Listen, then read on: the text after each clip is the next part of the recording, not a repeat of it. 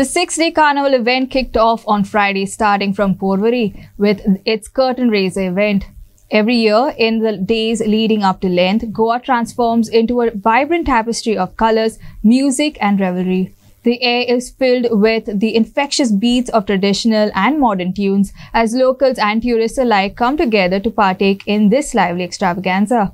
Elaborate floats adorned with elaborate decorations parade through the streets, depicting themes that range from folklore to contemporary issues. The vibrant costumes, lively dances, and spirited music create an atmosphere for unbridled joy, marking Carnival as a time when the people of Goa come together to celebrate life, culture, and the spirit of unity.